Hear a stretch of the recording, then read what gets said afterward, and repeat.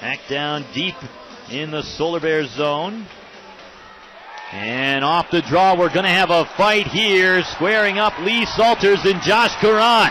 Right up at the top of the slot, Solar Bears defensive zone. The two players line up against each other. Salters and Caron. Salters a quick left hand, connected on that jab. Those two still haven't tangled up. Caron throws a couple hard lefts and connects with a few more. Salters comes back trying the right, missed it over the top of the head of Caron. Trying to grab the jersey as Caron and get in close. Salters has a few inches on him. Caron tied up, now gets the right hand free for a couple good punches. Salters hanging on. Now he comes back with the right. Caron once more. Ties up with the jersey. Caron losing his grab a little bit there. Now the two players come back together. And the linesman will step in front of that one. A good bout between those two players, and the crowd loves it here at the Amway Center. 9 minutes, 19 seconds left to play in the first period. It'll remain a 1-1 score between the Orlando Solar Bears and the Florida Everblades.